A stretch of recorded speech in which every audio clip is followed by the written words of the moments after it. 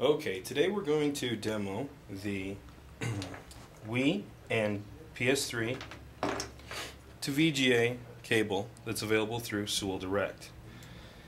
Now, one thing about the Wii and the PS3 is by default it's sending out a standard definition TV signal that some computer monitors can't understand because they're set up to receive a high definition and a progressive signal.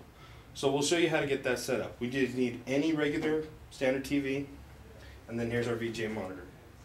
So we'll go ahead, plug in the Wii, multi-AV port, and for this first setup step, all we will need is this green composite cable. Now all this is just set up,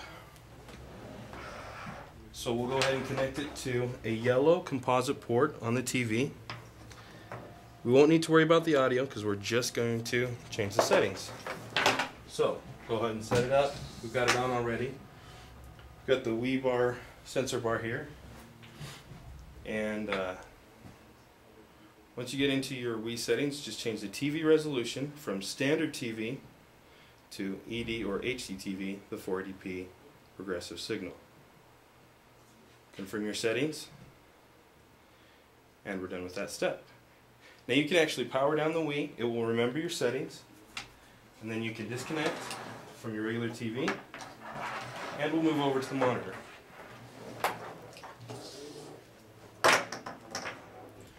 We're going to plug the VGA connection to our standard VGA cable.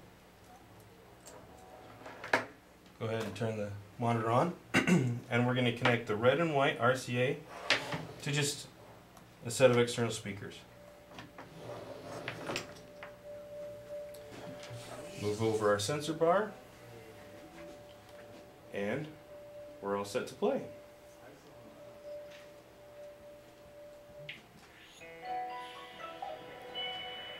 And that's all there is. Again, this is available at SewellDirect.com, and we have full tech support if you have any questions.